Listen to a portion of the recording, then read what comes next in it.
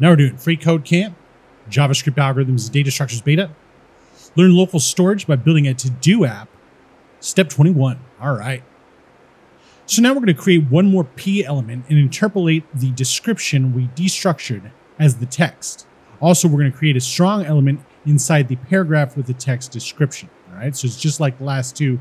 We're going to take this one from 51 to the end of 50, copy that. We'll highlight 52 to the end of 51, drop it off like this. We'll change date in here to capital description. All right. We'll do the same to this one, but lowercase it, right? So description, all right? And just like on the other two, this one's talking about this one. This is going to be the strong element right here. And this is the embedded expression right there. Huh? Oh, yeah. So let's check the code. Come on now. Decryption.